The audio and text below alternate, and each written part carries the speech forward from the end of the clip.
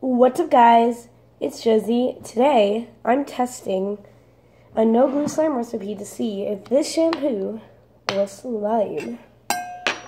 So I'm just going to put a little in my bowl.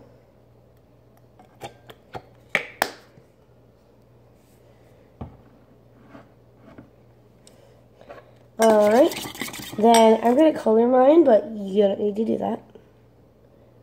I'm going to color mine pink, but you can color it any color you want if you do color it.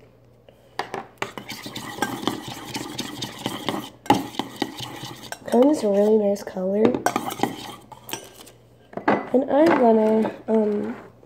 gonna put some glitter, but again, you don't need to do that. Glitter.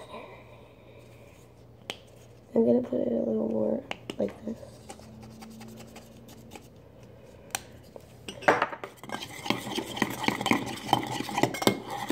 Really pretty.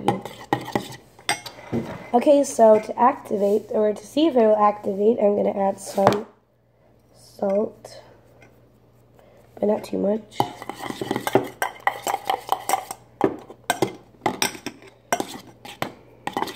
Also, if my voice sounds weird, I'm kind of sick. I just kind of have a cold or something, so that's why my voice sounds weird, but let's continue. So, it does seem like it's thickening up and becoming like kind of slime-like. But I'm gonna see if I need to add more salt or if it's already slime. Whoa, it looks really good. This glittery thing. Don't know if it's slime, but let's look. Okay, so it is kind of sticky, but see if I can get some more out. Okay, it's kind of sticky and it leaves some kind of weird shampoo residue. Not sure if it's just, I don't know, but I would definitely, it's not like a slime you can pick up, and it's not really a slime you could pick up and play with for hours, but I would say this is a slime. It's just not the most desirable slime in the world. So this is a slime in my opinion.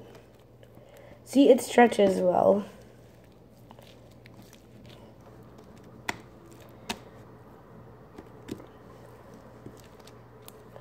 So I would say this didn't make the best slime ever, but it did make slime. It's very messy.